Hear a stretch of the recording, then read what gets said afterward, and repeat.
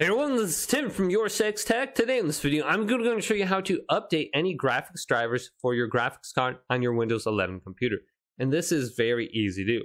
Now let's go on down to where it says search and then type in device manager and then go to the control panel for this. Now this window will appear. Let's go on down to display adapter and I can see my graphics card located in here, NVIDIA GeForce RTX 2070 Super.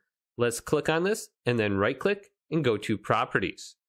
Now let's go over to driver and I can see the driver date 12/5 of 22 was the last time this has been updated, and I can see the graphics card right here listed on top, and we will want to remember this when we search for it in Google or something like that.